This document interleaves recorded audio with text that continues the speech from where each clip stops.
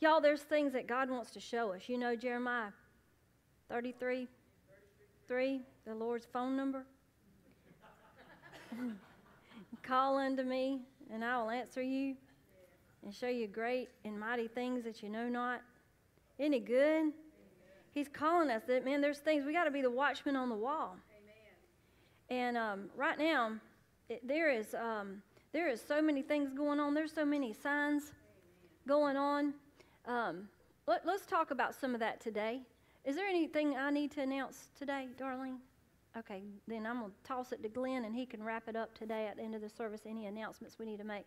But I just want to dive right in and all to what we're seeing. So let's pray and cover our hearts with prayer and our minds, our eyes to see.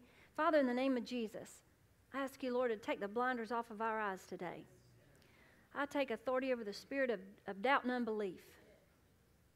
In Jesus' name. Doubt and unbelief, you get out of here. You got to go. You spirit of doubt and unbelief, you got to go. Right now we command you to go in Jesus' name. And I thank you, Lord, for the Holy Ghost, the spirit of faith rising up on the inside of us. I take authority over the spirit of fear. Fear, you get out of here in the name of Jesus. No fear here. You have no authority here. I thank you, Lord, for the spirit of faith rising up. God, I thank you for perfect love manifesting in this place that kicks fear out. Lord, I thank you that we are abiding in God, the love that cannot fail us. You are love, and you cannot fail. Jesus, you are Lord. So, Father, I ask you to give me utterance today to speak your word clearly with demonstration of spirit and power. And I thank you for anointing on the hearers to hear the rightly divided word of truth, and every blinder falling off of their eyes and every hindrance in their ears, Lord God, to be unstopped in Jesus' name, and a heart that can understand and can connect things and see things, Lord God, by the Spirit, Lord. Give us eyes to be watchmen, ears to hear sharply, Lord, to see what we're seeing and to hear what we're hearing. Lord, we don't want to be like the people in the Bible. They had eyes to see, but they didn't see. They had ears to hear, but they didn't hear. Lord, give us eyes to see and give us ears to hear. And help us to know, to realize, to connect, to believe that what we're seeing is what we're seeing.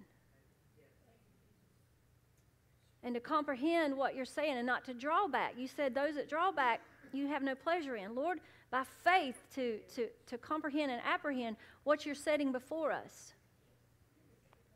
Lord, I pray for that in the name of Jesus. You will strengthen us, that you will strengthen us in the revelation knowledge of who we are in Christ to be able to grasp the understanding that we need to walk in for the times ahead. In Jesus' name. And everybody said, Amen. Amen. All right, so let's, yeah. Sure. Yeah, go ahead. Boy, we all were so sleepy driving here this morning. Whew. Okay, she can't hear you. The balconies. Yeah. This morning when I was driving here, I really had just an inclination to turn around and go back home because I was so sleepy and tired. Yes. And I thought, no, something on the inside of me rose up and said, forsake not the fellowshipping of the saints. Amen. And when I got here, it was like, I just want to encourage Joe and Diane because it was so spot on with what God was doing and is doing. Because in Timothy 3:1, it talks about the perilous times coming. Mm-hmm. But if we don't stick together and become a unity, become a body that's going forth with his power and his might, we won't be useful in his kingdom. That's right. But I just want to encourage you, too. It was so good. So good. Thank you. Thank you. Praise God. All right, you can just put it back. Yes, glory to God. Right on point. You know, I just want to encourage all of you that we're getting into a time of signs. It's sign time. Yeah, it's sign time. And one, you know, you can put up there Matthew 16:4. So many signs are happening, y'all, until it's hard for me to, you know, it takes me time to process it.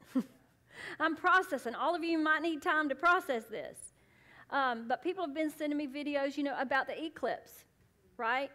And lots of people are making videos of it. There's all kinds of videos all out there, all about it, telling you about the sign that we're seeing. And Amanda Grace has one. Amanda Grace has one on YouTube on the eclipse.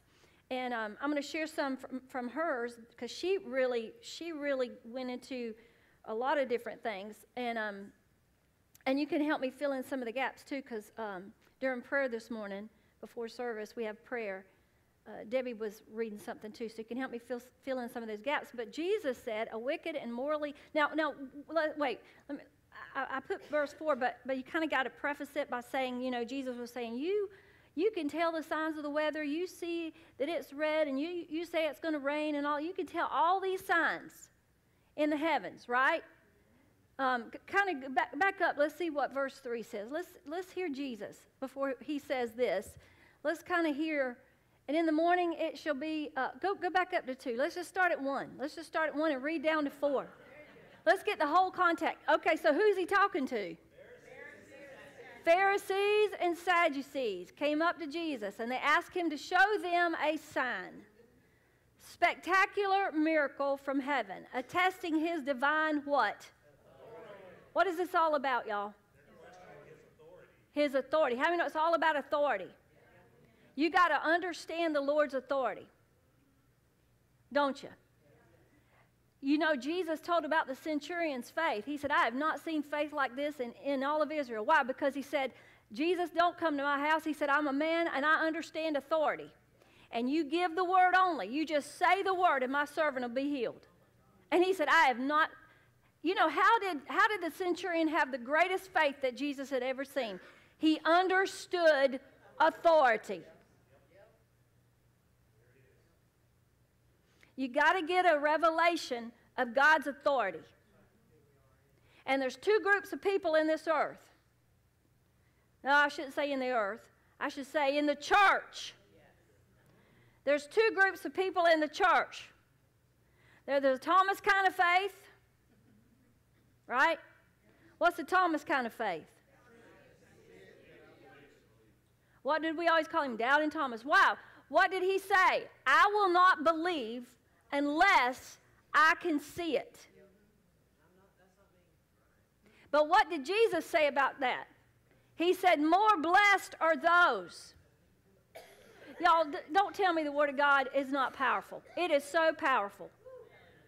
Do y'all know when every time I say that verse, I can still remember as a little girl, Joyce, we were living in the bar. The bar was the downstairs. Our house was the upstairs. And I was a little girl, probably about 4 or 5 years old, and Mama was laying me down for a nap. And she'd always tell me stories before she laid me down for a nap. And I loved nap time because Mama would tell me stories. And the story Mama chose to tell me that day was Doubting Thomas. Here we were in a bar. Y'all don't know where all the word goes. Y'all don't know about those people in the bar. Listen, church, do not be judging people out in the world. You don't know where they're at. You don't know what God is doing in their hearts. You don't know how hungry they are, and they just don't know. We got to quit judging. Because you start loving, and I don't mean loving their sin and being okay and blessing them and patting their sin on the head, because that's telling them they don't have to change, and that's not true. I was listening to Derek Prince, and he was talking about what's wrong with the church ordaining the homosexuals and allowing them to pastor and minister and do all these things and blessing them and all of this. What you're saying to them is, you can't change. You can't change. You don't have to change, and we know you can't change. And that is not true. Because I just talked with somebody this week that was in the homosexual lifestyle, and they're changed. And Derek Prince was saying, that's not true. These people that say that they can't change, that's not true. Because he said, I got a good friend that was in the homosexual lifestyle, and he came out, and he is changed. And not only is he changed, he's married now, has children, and is pastoring a church, and is a good friend of mine. And the Bible says, such were some of you. All of us had things in our lives. All of us had things that we couldn't change, but God changed them. That's telling them you have to be the way you are the rest of your life, and you're in this prison, and there's no way out for you. That is sealing them to deception, to a bondage, and that's not true.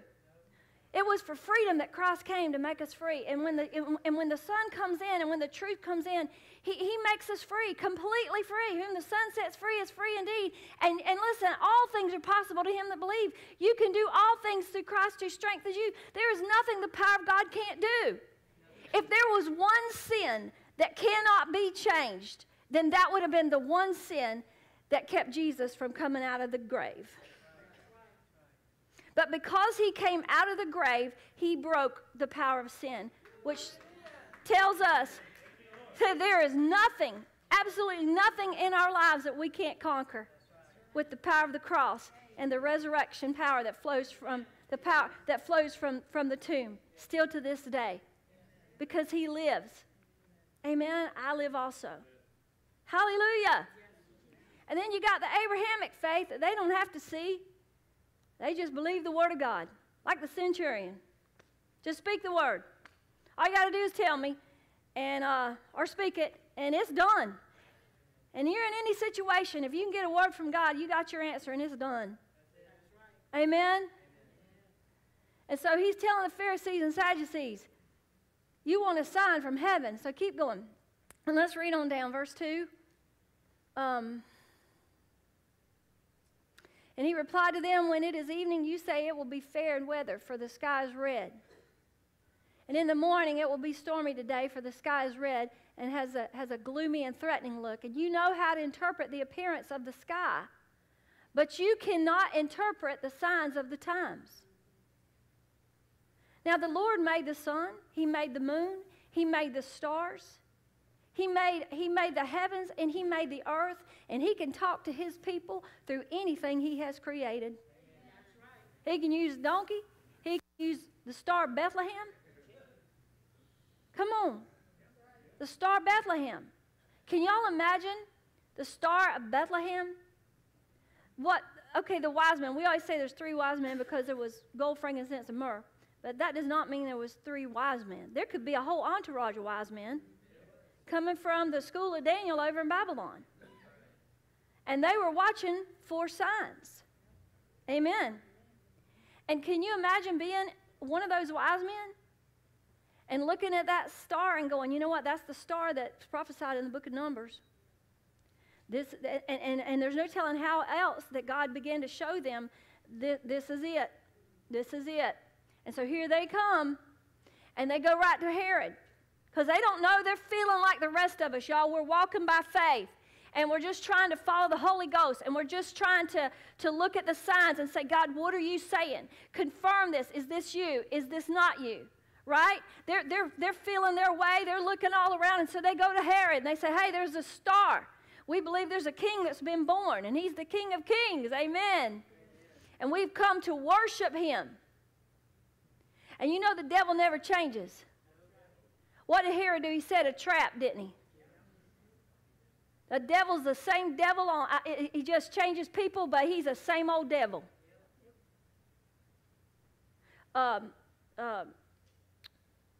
They just released 5,000 more hours of tapes, I've heard, of January 6th. Y'all, I'm telling you, the devil gets in government, and it's all the same, ain't it? Can you imagine being the wise men, the conversation that they had when they left Herod? You know what they were? Conspiracy theorists.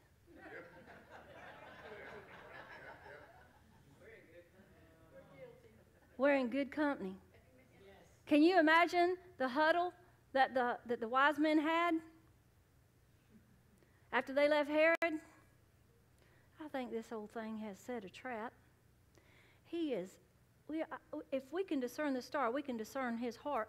He is setting a trap. He's talking about, oh, I want to come and worship him. You know, they were really wise, weren't they? Today they'd be called conspiracy theorists. And you know what? They didn't go back to him, did they? They kept right on going.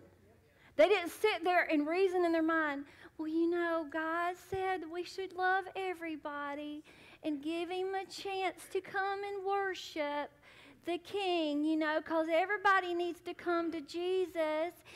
Y'all, that is not going to cut it in the end times.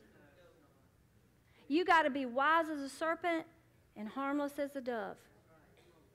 You got to think like God thinks, and he's always a step ahead of the devil. But I just love everybody, and I just got to help everybody, and I just got to do. You got to obey God. Because there's some people God says don't mess with them. What about the magician Peter that came and he became blind? And all this is New Testament. Come on, y'all. And there's people that the book of John says don't even let them in your house and don't bid them Godspeed. And the Bible says from such turn away. Is that what it says? That, yeah, we're supposed to love everybody, but there's some people that God sees their hearts, that they are evil, they are wicked, and they have come to do the work of the enemy among the church as wolves, and you're not to have anything to do with them. Amen. You'd be able to recognize what's a sheep, what's a goat, and what's a wolf. Come on, y'all. So this morning, I want us to have some wisdom about us, and I want us to see if, you know, what the Lord is saying. And I'm going to cover some stuff, but it's pretty interesting what's going on, y'all. And we need to open our eyes. We need to open our eyes and see what God is saying, but we need to see what the enemy's up to too. Amen? But there's this eclipse coming, and it's coming April 8th. And he says right here, a wicked and morally unfaithful generation craves a sign. Boy, he just told you what was going on in the Pharisees and the Sadducees, didn't he? He just told you what they were up to, didn't he? Yeah, buddy. A wicked and morally unfaithful generation. These were the religious leaders, and they were up to no good. A wicked and morally unfaithful generation craves a sign, but no sign shall be given to it except the sign of the prophet Jonah. And then he left them and went away. And we've been reading this for years and going, what is he talking about, the sign of Jonah? So then we were talking about, well, then he was in the belly of the earth for 3 days and 3 nights, right? That he raised from the dead, just like Jonah was in the well. He raised from the dead. Well, now this eclipse seems to be pointing us back to the cross. The first eclipse went across the United States and exited out, went across seven cities named Salem, right? And then it exited out right over Charleston, right over Fort Sumter, where the first shot of the Civil War was fired. And then this other one's coming, and it's going to make, when you see the path, it's going to make like an X. And the way it does, it's a perfect tav in the Hebrew letter, which is the last alphabet. How many know Jesus is the Alpha and the Omega? The Aleph and the Tav. Amen. And so he's pointing to us that he's coming. I believe it. And now he's pointing us back to the cross, to the sign of Jonah. All right, because this thing is going over 8 cities by the name of Nineveh. It's going over, 8. Now, 7 of them are in the United States, and 1 is in Canada, in Nova Scotia. It's going over 8 cities. How many know 8? The number 8 is the number of new beginnings. Glory to God. So what is God saying? to a wicked and adulterous generation. You got to repent. Because what was the word that God sent Jonah to preach to Nineveh? Repent. How many know God is calling this nation to repentance? He is calling our nation to repentance. And I have no doubt about that at all. Amen. It is time for this nation to repent. It is time. He said, if my people who are called by my name will humble themselves and seek my face, I will hear from heaven and turn from their wicked ways, and I will heal their land. Glory to God. So the thing about this sign is it will actually reach its peak. Not only is it going over 8 cities named Nineveh, but it will peak over Jonah, Texas.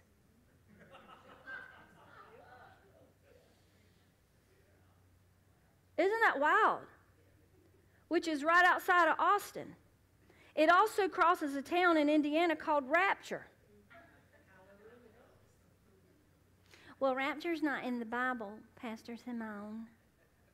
The word rapture is not in the Bible, Pastor Simone.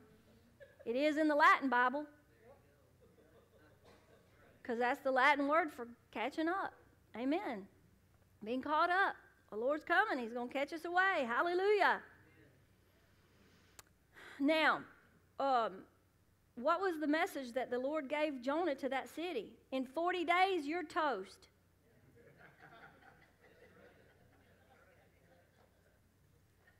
Right? Because he had an attitude when he got there. He couldn't stand these people. These were pagan, demonic, demon-possessed people. Yeah, like some people we know.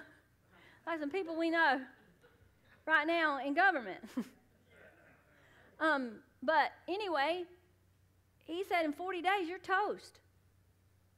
Y'all, we got to get back to Psalm 91. Only with your eyes will you behold the reward of the wicked. I believe if we'll repent and come to the Lord and call on him, he will hear from heaven. He will save us in a time of trouble. Now, the thing about this is so interesting is that in the city of Nineveh was the temple of Ishtar. She was the goddess of fertility, war, and divine law. All right? Now Ishtar has started popping up in our nation. Did y'all know that? Do y'all remember? I will never forget this. And the reason I will not forget it is because on June 2nd, I had a dream about a demonic spirit screeching. And I come up out of my bed, y'all. I'm doing warfare. I'm in the name of Jesus. I'm mad as a wet-setting hen. You don't come up in here. You don't get in my face, devil. You know what I'm saying? I come out of that bed and I'm screaming. And so I'm trying to figure out who this thing is screeching at me.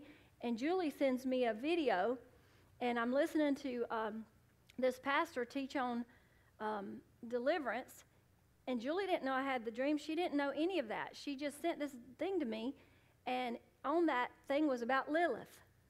That was June 2nd, 2023. I went back and looked at the dream. June 2nd. On June 6th, 23, which is 666, they put this billboard up in Times Square of Lilith. Do you remember that? They put that billboard up there in Times Square, and the fires were breaking out in Canada. And so the air quality in New York City on 666, they said was worse than 9/11 because of all the smoke coming down from Canada. And the skies were red behind that sign of Lilith. And they had on the billboard, and I might can show it to you if we can screen mirror in a minute. They had on the billboard, "Welcome to Hell." And the New York, I think it's the New York Post, did a whole article on it. And there's videos on there. Y'all can get your phone out if you want to. I don't care. Get your phone out and start Googling it. The New York Post put on their Lilith 666. New York Times Square. Put in Times Square, Lilith 66. You can put in 666 or 623. Anyway, that article will come up from the New York Post. Let me see here. If I got it. Yeah, let's see here. Are y'all seeing it? Yes. It's crazy, isn't it? Hold on. Let me get that article over here. Let me see if I can get that article over here. Oh, I know where it is. I know who I sent it to. I sent it to somebody. And I don't want y'all to see all that, so I'm not going to screen mirror right now. Okay, here we go. All right, so what I'm going to do, I'm going to send this to me, and then I can screen mirror to you. All right, if possible. We'll see. But it's the New York Post. The NewYorkPost.com. This is what you look up. Sinister billboard as wildfire smoke chokes New York City. Welcome to hell. All right, and then you can see her. Let's see if she comes here. Yep, she's here. All right, so you want to do the screen mirror real quick? Let's see if we can do it. Let's see if we can do it. Screen mirroring. Apple TV Sanctuary. So now, there, it's kind of the, oh yeah, there you go. Okay, so look at this, what Doug and Stacy had put out during these Canadian fires. It's not a fire burning in Canada. It's all on fire, with reports of helicopters dropping flames from above down to the ground. Stay vigilant. Do y'all see how many fires across Canada broke out? How does that happen? All right. And then, let's see here, this right here is the New York Post. Wildfire smoke chokes New York City. Welcome to hell. Manhattan is barely visible. And then you're going to have an ad pop up.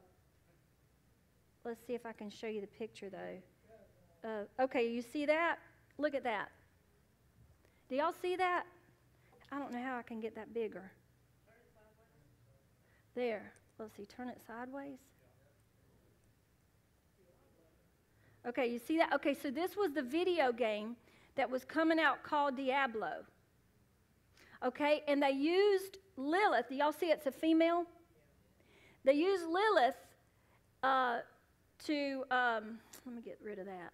Okay. They used Lilith as their, whatever, marketing.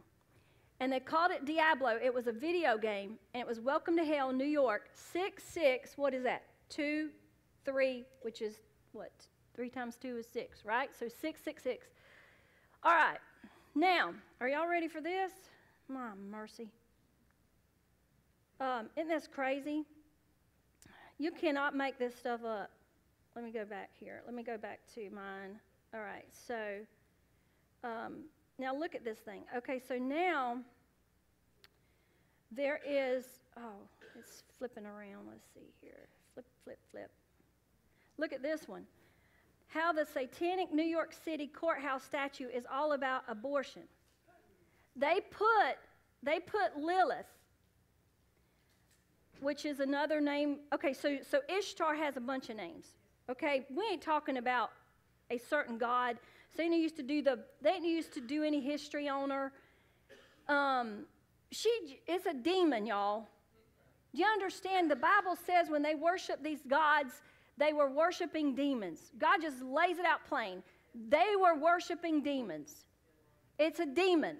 Okay, so all of these, and it just changed names. It went from Ishtar to Asheroth to Venus to Lilith, all of and they say, well, no, Lilith and Ishtar's 2 different things. No, they both have the horns. It's all the devil. Do you understand? And then in New York, they had El Diablo, and they had Lilith. Do y'all understand? And she is the goddess that they worshipped. She was the goddess of prostitution, basically. She's all about prostitution. She's all about immorality. She's all about destroying family. And so they are putting her symbol up on the New York City courthouse as a symbol of a pro-abortion. Okay? An 8-foot-tall golden statue, and this is all about the satanic imagery, so many have pointed out, closely resembles that employed by a pro-abortion group. So, okay, so now it's become like pro-abortion, right? All right, so then, let's go back here. Now, they have moved this thing to Texas. They're moving this thing to Texas. The University of Houston, I guess, cancels event as anti-abortion groups protest the satanic campus. And you can see the little horns statue on campus. Yeah, the satanic statue. So they have put this statue down in Texas, right? Okay. And then now what, here it is, satanic sculpture coming to Houston. Look at that. And then, do y'all remember after the first eclipse, Houston flooded with that hurricane? And now they're taking this statue down to Houston, and guess what's on fire? Texas. Texas is on fire.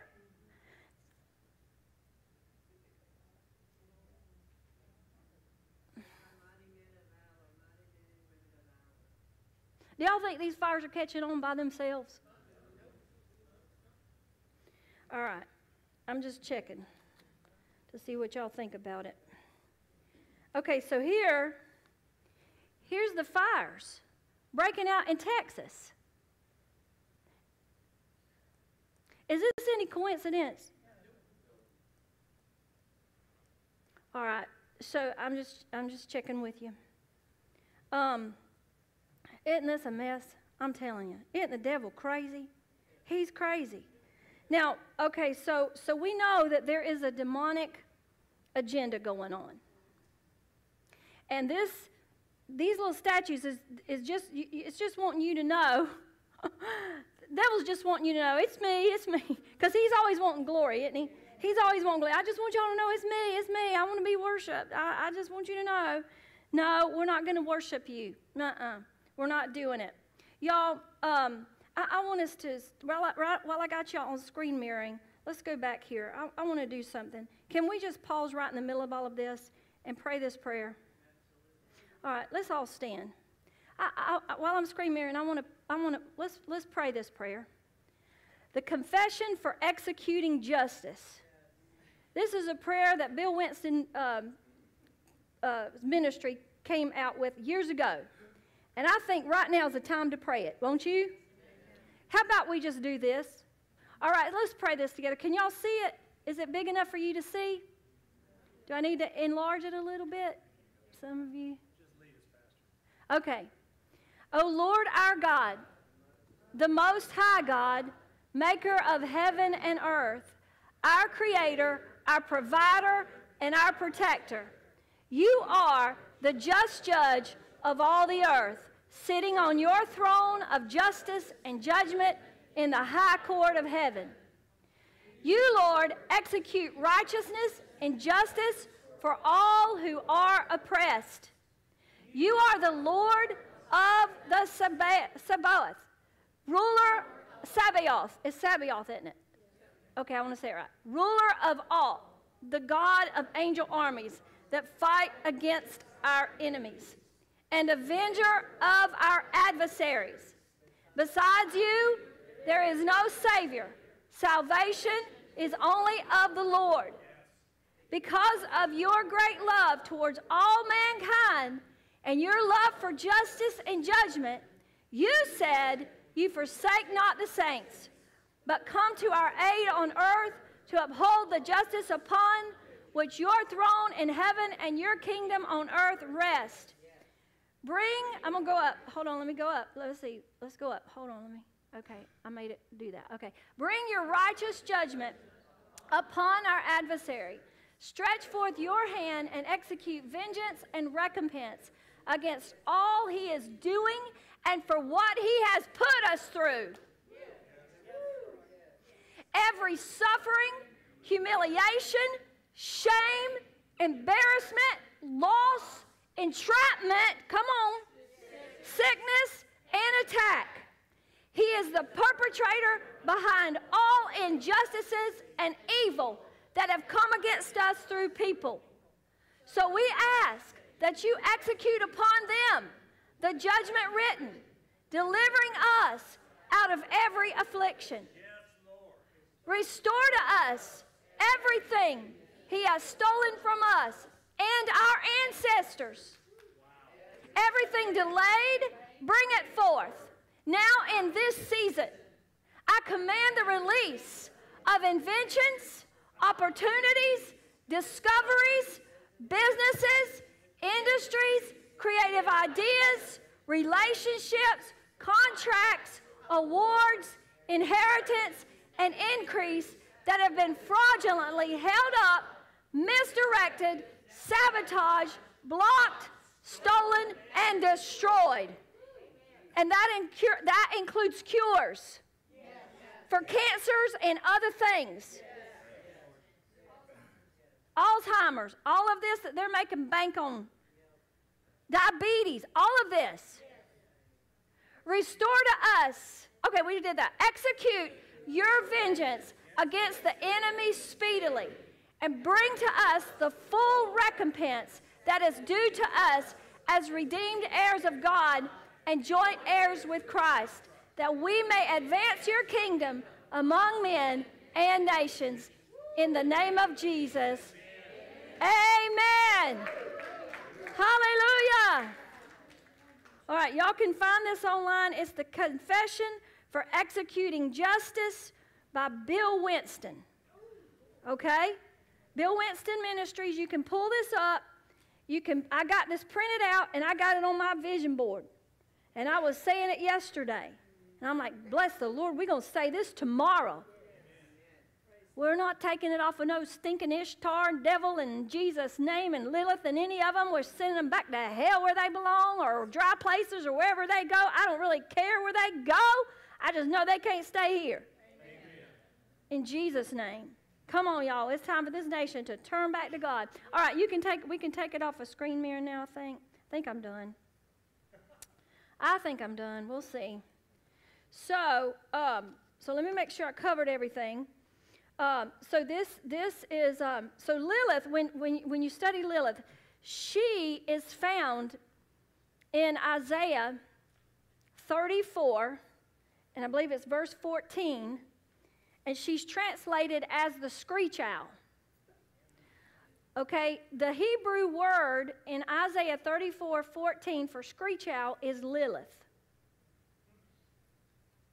Is it 34? 14. There would be howling, there's a shaggy. Go, okay, keep going. Maybe it's 17. Is it? It talks about the screech owl. 30. Put it in the King James. 34:14. The King James. See what the King James says.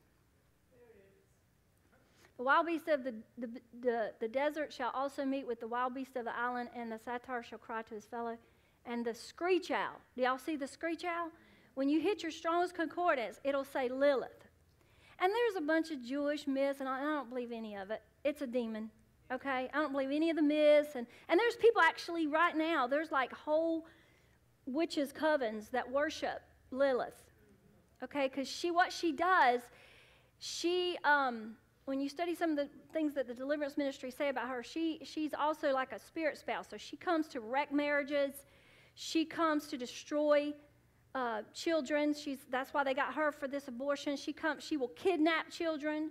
She will kill children. All of those things. She's wicked. She's evil. And then, but how many of you know all these secret society stuff?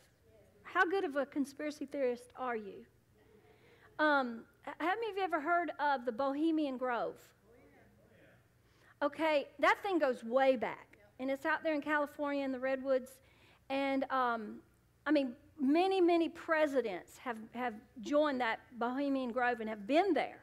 There's pictures of actually Ronald Reagan and Nixon there at the Bohemian Grove. And they have a ritual that they call the cremation of care. And they have all these pyrotechnic things, you know, to give it all this kind of drama. And there is this ginormous screech owl. And there is some really, this is a secret society, men only, no women could be anywhere near, and there is some really weird stuff that's, you know, it's all secret. So, and it's all of these people that are in there are part of this New World Order stuff. And then you've got the Bilderberg group, and y'all can just start Googling all of that stuff. You got the Bilderberg group, and they're all kind of intermingled. It's all, and they all got this New World Order, you know, agenda thing. They sit in these meetings, and they go to their little secret meetings, and they plot and they plan, okay? And they decide how the nations are going to be run, how the world's going to be run, and how it's going to go, and it's going to be this, and it's going to be, and the way it's looking, because this thing's been going on for years. Oh, listen, I was reading this is one of the things I was researching last night in the middle of the night, Pastor, I was researching this Bohemian Grove and this screech owl, and I was reading this article, and it said Walter Cronkite was the voice of that owl in some of these rituals. Well, I was over in St. Augustine, and I was in a, maybe I shouldn't have stopped the screen mirroring, because I could show you this. Okay, hold on, let me see if I can find it. Let's see, did I put him in here? Okay, no. So, let me see if I can find him. Yeah, here he is. All right, so if you want to try the screen mirroring, you can see this while I'm telling you about him. Oh, Walter Cronkite. I was in this, there he is. I was in this antique store, and they had these old magazines. And there's your buddy right there. And look how they got him painted. A visit with a nice guy. And you can't see down here, let's see, it's March 26 down in the bottom, 1971. But I want you to look up in the top corner. What's the top corner say? How the U.S. Army spies on citizens in 1971. And this is the voice of your hoot owl, y'all screech owl at the Bohemian Grove. I think 71 was when abortion was passed. Look at there. 71 was when abortion was passed. 73. Karen's got 73. Okay. Who'll give me 74?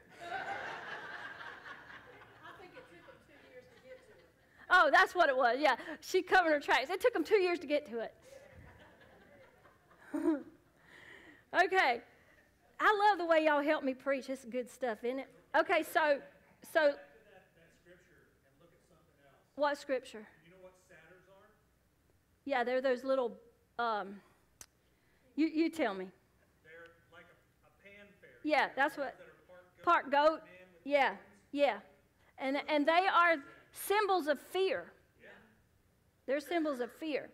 That's the image that the devil picks up for himself. Yes. He wants y'all to be very afraid. So guess what you're going to do? The opposite. Whatever the devil wants you to do the opposite. We're going to rebel against hell. Tanya wore a shirt today, rebel against hell. So if the devil wants you to be very afraid, don't be. Put your trust in the Lord. There you go. All right. I did read a few years ago that Bohemian Grove went up for sale. Yes, they and I was reading that the Bilderberg group actually came and met in St. Simon's Island because they move all around. Yeah. Okay, so let's get back to this eclipse. All right, so this thing, the point of entry is coming in to Eagle Pass, Texas, right there on the border where all this stuff is going down, isn't it? Right where all of this stuff with our open borders going down. But Amanda Grace was bringing out that it's not only, Eagle Pass is not only where all this abortion stuff, I mean not abortion, but open border stuff is going on, but also it was there that there was a big thing going on in the Civil War, an eclipse going on in the Civil War, and it was January 11th, 1861, an eclipse right before the Civil War.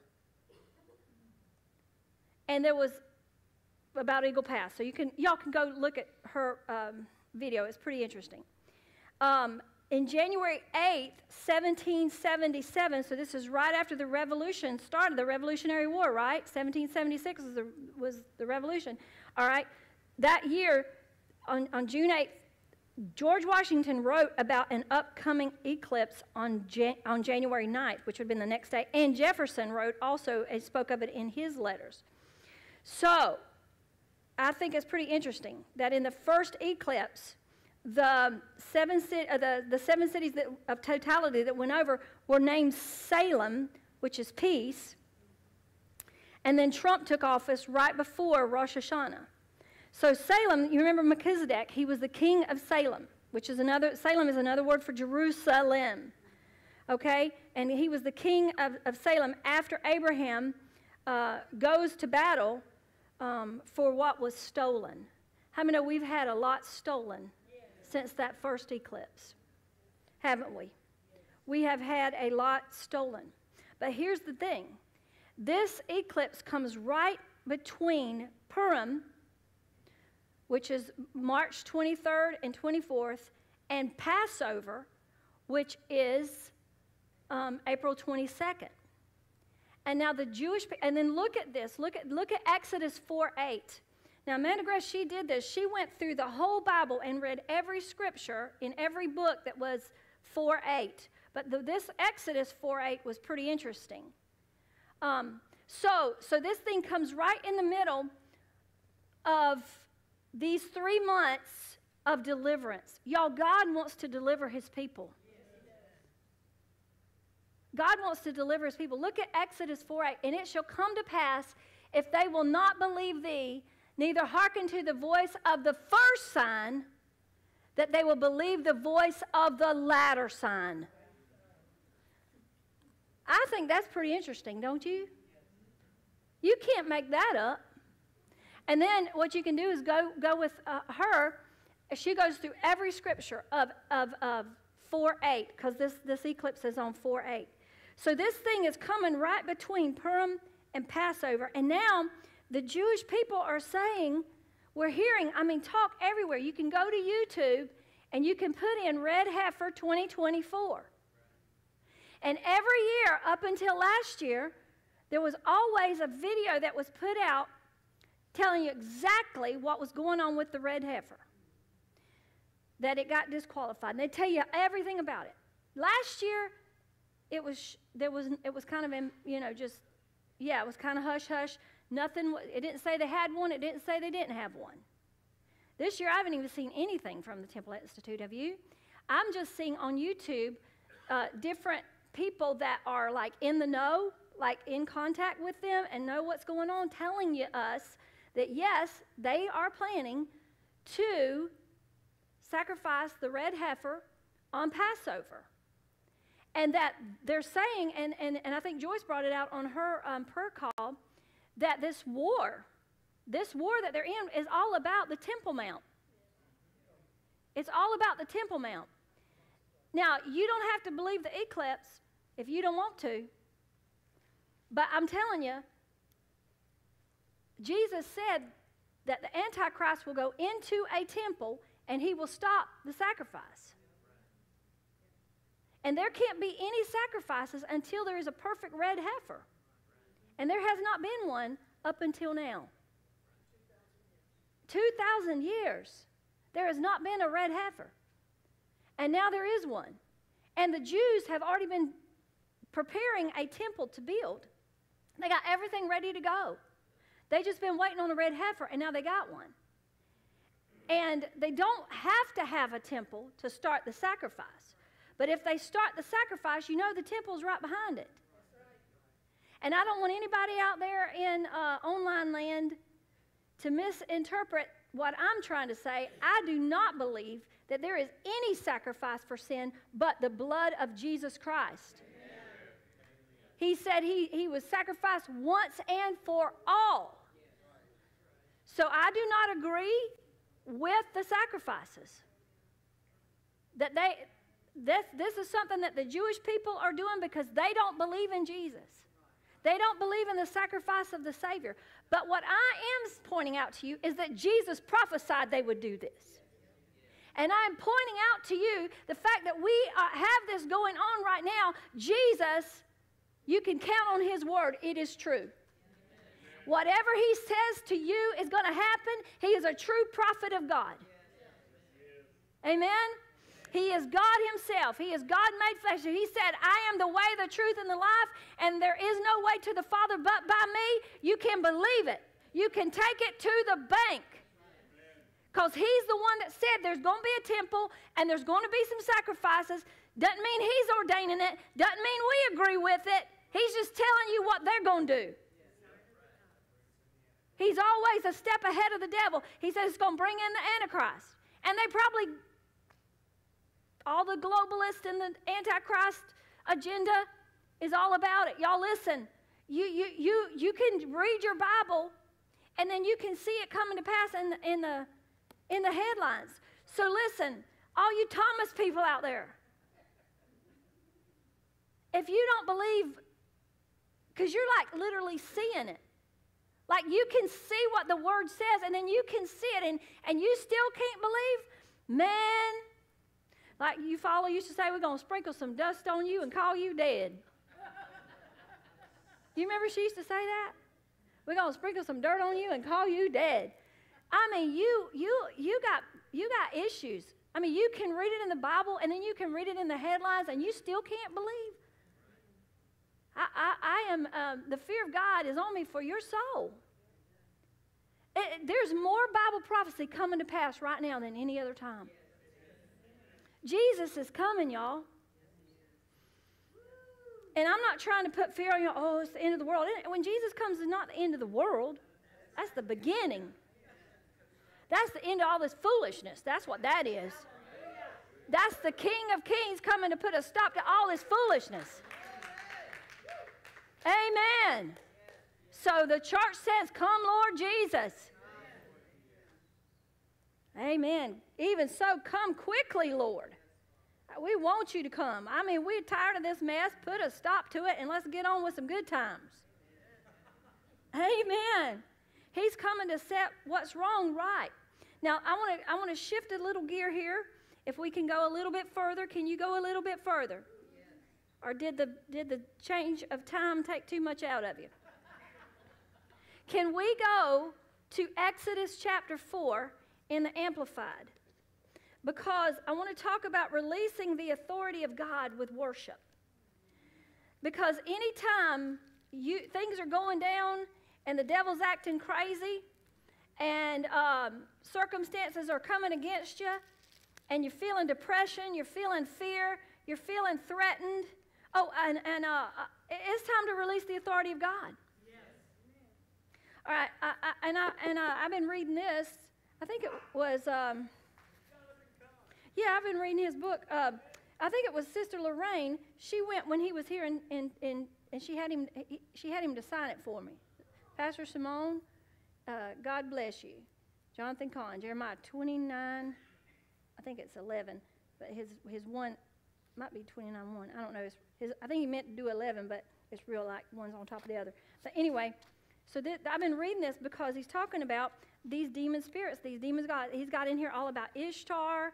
He's got all of this demonic stuff that's coming. Yeah, isn't that cool? And that these are demons. But let me tell you something. When the demons are acting stupid, what are we going to do? We're going to worship God. That's not going to stop us. He said, I give you power and authority over all the power of the enemy. You will tread on serpents and scorpions and over all the power of the enemy. And he said in Matthew, in Matthew 28, he said, all authority is given unto me. Now you go and preach the gospel. Didn't he say that? You go and preach the gospel. So if he says in both places all authority, how much does that leave the devil? None. Who has the authority? We have. But you got to understand how awesome God's authority is. And this is what Moses is figuring out here. You got to understand what you have in your hand. See, God uses what you have. Amen? And so he had the shepherd's staff. Well, what does that remind you of? Shepherd's staff. What does that remind you of? What is a shepherd's staff? What psalm does that remind you of? The rod. What is the rod? What psalm? Thank you. 23. The Lord is my shepherd, I shall not want. He makes me to lie down in green pastures. He leads me beside the still water. Amen.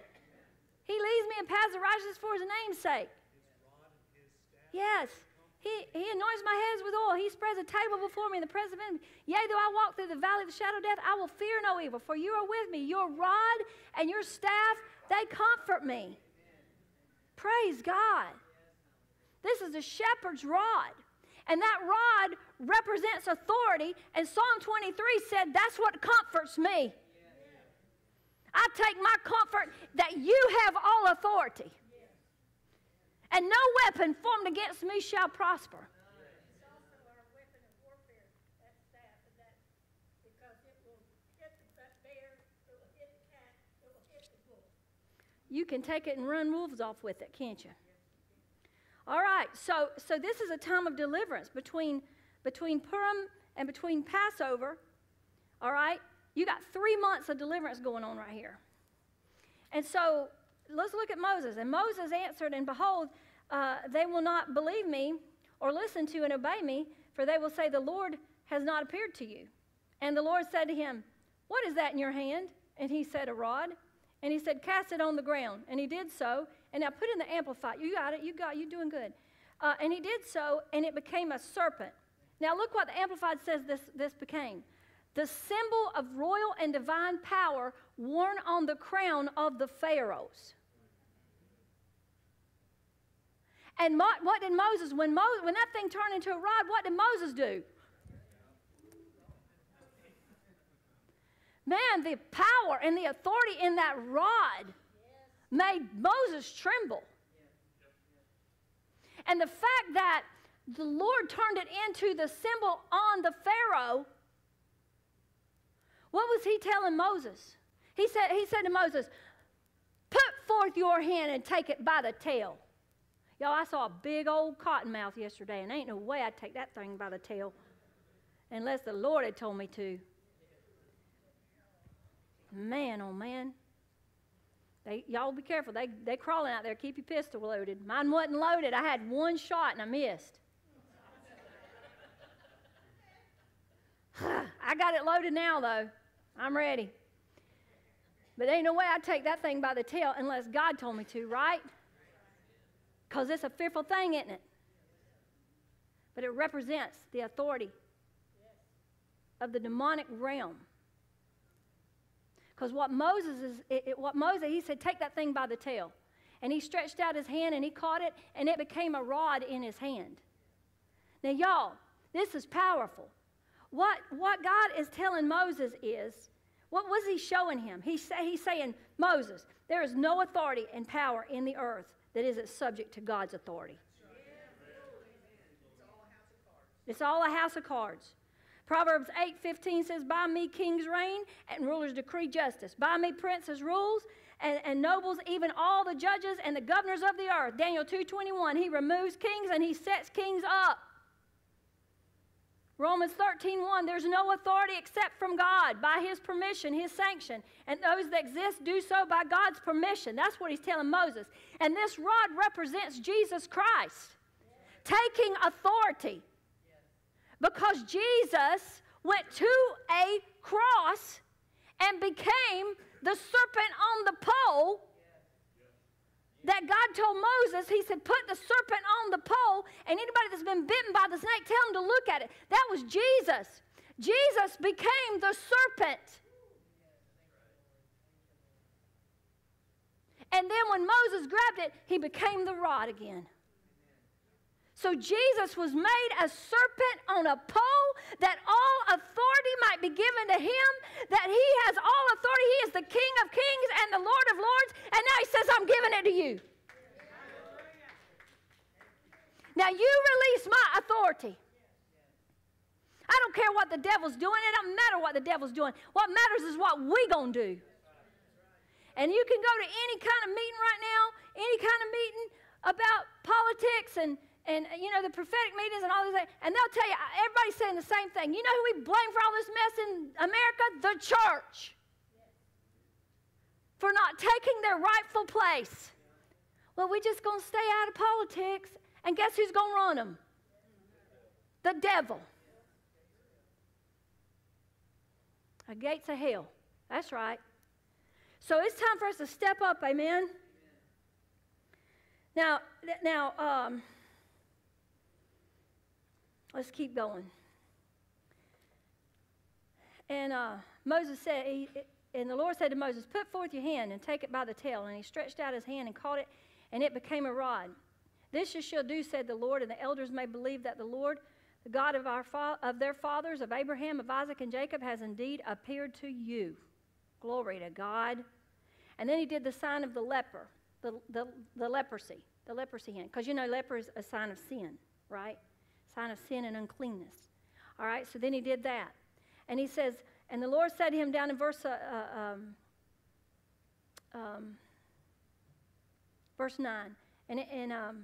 Well, no, it's 4:8. Let's just read it. This is it. This is 4:8 right here. This is April 8th. And then God said, if they will not believe you or heed the voice of the testimony of the first sign, they shall believe the voice or the witness of the second sign. And if they will also not believe these two signs or heed your voice, you shall take some water of the river Nile and pour it upon the dry land, and the water of the Nile, it will become blood. And then Moses said to the Lord, oh Lord, I am not, now y'all better not get in trouble right here. You better not get in trouble like Moses did. We're not going to get in trouble. Say, I'm not going to get in trouble. And Moses said to the Lord, oh Lord, I am not eloquent or a man of words, neither before nor since you have spoken to your servant. For I am of slow speech, and I have a heavy and awkward tongue, and I have a country accent, Lord. What are you thinking? And Doris has a Filipino accent. Why would you want her? Why would you want me? I got a country accent. Who's in here from New York? Lorraine, she ain't here today. Lord, she got a New York accent. God doesn't look at any of that. Or age. Or anything. Do you understand you're talking to God? He's smarter than you are, and you don't back talk him? And he said, who has made man's mouth? And who makes the dumb or the deaf or the seeing or the blind? Is it not I, the Lord? Now therefore, go. What's the name of this church? Go. Why do we name this church Go? Because the Lord said go. He said in Mark 16, go ye into all the world and preach the gospel, and these signs shall follow them that believe. And the number one sign was, you will cast out Lilith, Ishtar, and any other demon that gets in your way, because all authority is mine. You are the church. You are the church that I am building, and the gates of hell will not prevail against you. You release my authority. You take this rod and you release my authority. I'm so thankful the bunch of Christians went up there like a bunch of crazy nuts and shut down that statue in Houston and said, not here and not today, devil.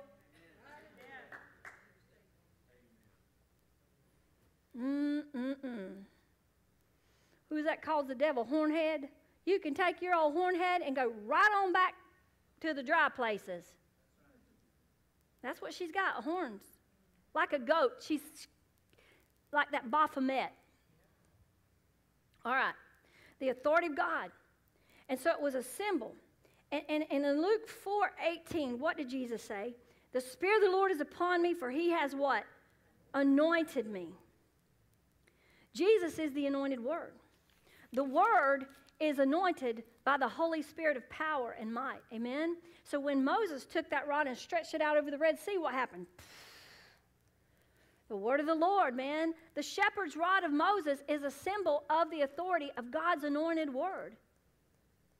And he became a serpent on a pole to swallow up all the authority of the enemy and bondage to sin. And it is time to release his authority right now. It is time, as we approach Passover, it is time to release God's. It's the symbol of our deliverance that leads us out of bondage. The power of the rod caused Moses to tremble and to run. It was so powerful. Do we really know the power of God's word? Do we really tremble at his word? When we hear his word on our situation, is it enough for us to be settled in our hearts and our mind? Do we walk by faith? Are we rejecting the sight of every contradiction to his word? Do we reverence the word as the vehicle of God's presence? Can you see this rod of deliverance being stretched forth against your enemies today as you worship, as you speak his name, as you declare the written word of God over the contradicting circumstances? Can you see, is that enough for you? See, then you got the Abrahamic kind of faith. Glory to God. And that's the kind of people that needs to take the authority of God and stretch it forth. Well, I'll believe the Red Sea will split, when I see it. Moses didn't wait for the Red Sea to split before he put his rod out. He put his rod out first at the word of the Lord. The word has to come first. And whatever God says, that's what's going to happen. How many know if we're going to release the authority of God in worship, then we need to add our faith to it. I want you to, have you got just a minute or two more? Look at Matthew 15. Matthew 15, 21 through 24. Go there real fast. And we'll just do a few of them. I'm not going to finish this message. We might finish it next week. But we'll start it, okay? We'll start cruising through a few passages here, just enough so you can see what your marching orders are this week, your homework. You got to see your homework. Matthew 15, 21. So listen, we don't argue with God. Oh, man, I missed it. There was something else I was going to read to you. Hold on, let me go back to Exodus 4, and then we'll go to Matthew. Exodus 4, I didn't finish reading that. Verse 13 and 14, and he said, "Oh, my Lord, I pray you send by the hand of some other whom you will send." Okay, so Moses didn't want to go, did he? And he said, I can't talk right, and I just rather you send somebody else. What happened to the Lord? Verse 14, it said the anger of the Lord blazed against Moses. Now, you want to make God mad? Do you want to make God mad? Then argue with him as to why you can't obey Mark 16. I'm not going there. When he resurrected, the Bible said he went into his disciples and he upbraided them for their unbelief. Now, I don't know what upbraids means, and I do not want to find out. I just know I don't want any part of it. So I'm going to believe, and we're going to go. We're going to go. If God says go, Simone, he doesn't care if I got a country accent. He does not care. He doesn't care that I haven't been to the top Bible schools. He doesn't care. He just said go. So we're going to go. Amen. Glory to God. We're going to go and just do whatever we can find to do. Feed the poor. Heal the sick. Go visit the people in prison. Do whatever you can find to do. Do what you can do. Just do something. Besides, sit. He didn't say sit. He said go. And I'm not going to argue with him. Now, Matthew 15, 21. And I don't want him upbraiding me, and I don't want his anger blazing. Okay? So y'all, listen. Judgment is coming like a freight train. And I want it to hit my enemies, but I don't want him to be spanking me. We're going to line up. We're going to repent in Jesus' name. All right? Matthew 15, 21. Going away from there, Jesus withdrew to the district of Tyre and Sidon, and behold, a woman who was a Canaanite. She was a Canaanite. From the district came out, and you know what? She probably worshiped Ishtar and all that mess. She worshiped all that mess. All this mess. She's all up in it. That's what the Canaanites were. Somebody's in the Twilight Zone. You feel like you're in the Twilight Zone, don't you? With this eclipse and Ishtar and all these fires breaking out, that was a good ringtone. That was perfect. And behold, okay, so she's coming. And she came out and with a loud, troublesomely urgent cry, begged, "Have mercy on me, O Lord, Son of David.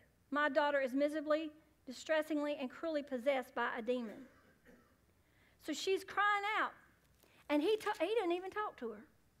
And he did not answer her a word. Do y'all understand? She did not get God's attention by begging and screaming and crying. And you won't either. He did not answer her a word. Do y'all want to get God's attention? Do you want to attract Jesus to yourself? Do you want to attract the answer to your prayer? Do you want to know how to get him to talk to you, to give you attention, to come to your house, to speak a word over you? Do y'all want to know what it takes? He did not answer her a word, and his disciples came and implored him, saying, "Send her away, for she is crying out at us." And he answered, "I was sent only to the lost sheep of the house of Israel." He's on a mission, isn't he? He's on a mission. He knows he's been commissioned by the Heavenly Father to go to the house of Israel, and it is not time for the Canaanites to come in. He's got to finish this job first. Now, isn't he on point? He is not going to be distracted from his job and from his calling and from his mission by anybody. He said, "I'm not even going to talk to her. I've been called to the lost sheep of the house of Israel, and I got to finish that first." Boy, I like him. He's on point. Boy, ain't he bullseye? Oh, man, but he did, and he answered, and she came, and then what did she do? Verse 25, and she came kneeling and worshiped him. Okay, well, that's a game changer. Say worship is a game changer.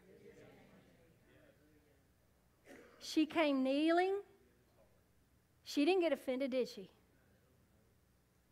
She knew what she was. She knew what her people were. She knew what they were doing with the Ishtar and the temple prostitutes and everything else, and abortion and Molech and all of that, and Baal and on and on and on. But she came kneeling and worshiped him. How many know this is a sinful nation? Full of demonic power. But if this nation will bow its knee and worship the Lord, we'll get God's attention. And she kept praying, because what did the Bible say? Ask and keep on asking. I'll emphasize, ask and keep on asking. Knock and keep on knocking. Seek and keep on seeking. And she kept praying, "Lord, help me." But she's worshiping, and that's what changed everything. She fell at his feet. She humbled herself. She knelt down, and she worshiped. And worship got his attention. And he answered, "It is not right and proper to become," but you know, he ain't playing easy, is he? "It is not right, proper, becoming, or fair to take the children's bread and throw it to the little dogs." But you know what? She got an audience. She got an audience, didn't she? At least now he's talking to her, and he's saying, it's not right to take the children's bread. I've come to Israel. I've got to come to them first. They are the children of Abraham, and they have a covenant, and I've got to talk to them. And it's not right. Healing is the children's bread. Because healing is the children's bread, right? To throw it to the dogs. Because you people are living like dogs. You're living like dogs. There's no morality. There's no marriage covenant. There's no love for family. How many of you seen the Doritos spokesman they chose over in Spain? This guy, he is flat out telling you they've chosen this man, this drag queen guy, for the spokesman in Spain for Doritos, and he's coming right out telling you he's pro-pedophilia, he is anti-family, and he even openly boasts how he molested his 12-year-old cousin. Supporting it fully and that everybody should too. That's the garbage Jesus was dealing with. The devil never changes. All right? But look what she did. He answered, he said, it's not right to take the children's bread and throw it to the little dogs. And she said, yes, Lord. She agreed with him. Yet even the little pups, the little whelps, eat the crumbs that fall from your young master's table. And then Jesus answered her, "Oh, woman, great is your faith. Be it done for you as you wish." And what happened to that demonic spirit on her daughter? Boom, it broke the demonic spirit over the children. Come on, y'all. Do you see a demonic assignment on our children? I'm about to cry right here. If we will start worshiping God and releasing His authority and the name of Jesus and the Word of God over this nation, it will break the demonic stronghold that's killing our children.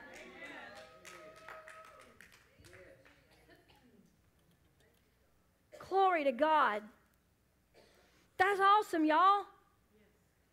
He wouldn't even talk to her, but she changed her approach, and she began to worship Him. And she knew His mission. But oh, no. She wasn't going to take no for an answer. Because even though she knew His mission, she also knew His heart. She had Him. She had Him, and she wasn't taking no for an answer. Because I know you're a good God. And I know you're compassionate. And I know you wouldn't starve the little puppies. You even love the little puppies. Come on. You might give children bread first, but even the little puppies, you care about everything. You care about the birds. Come on, y'all. You care about the little flowers.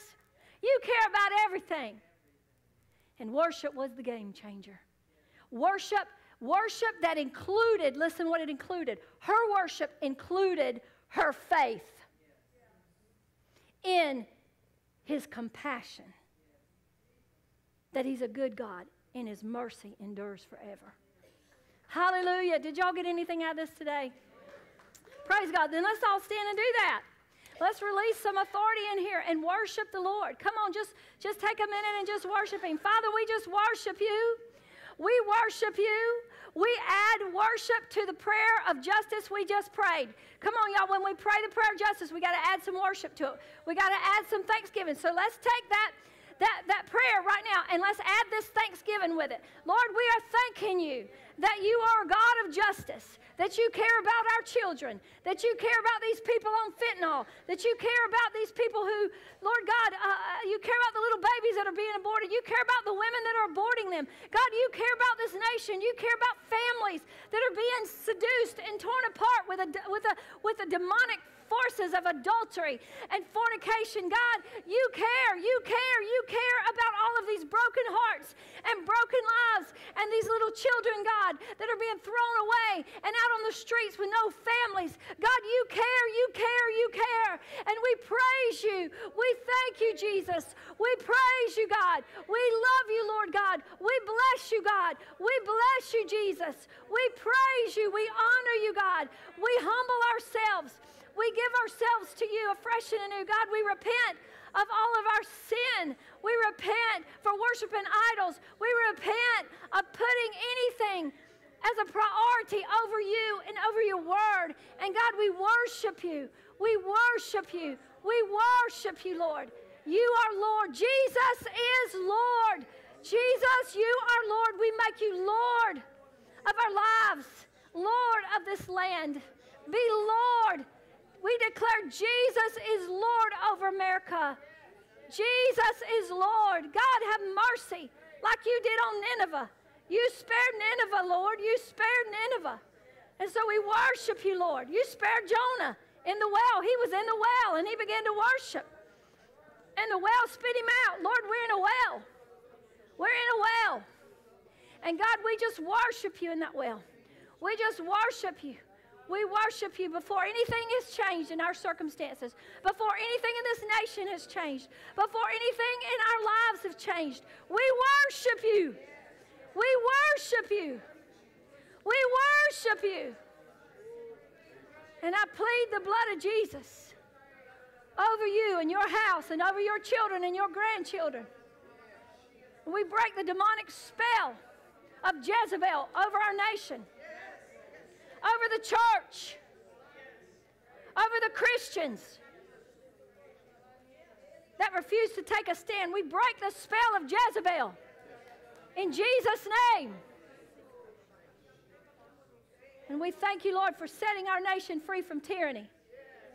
Thank you, Lord, for setting our nation free from bondage. Thank you for setting our nation free from tyrants.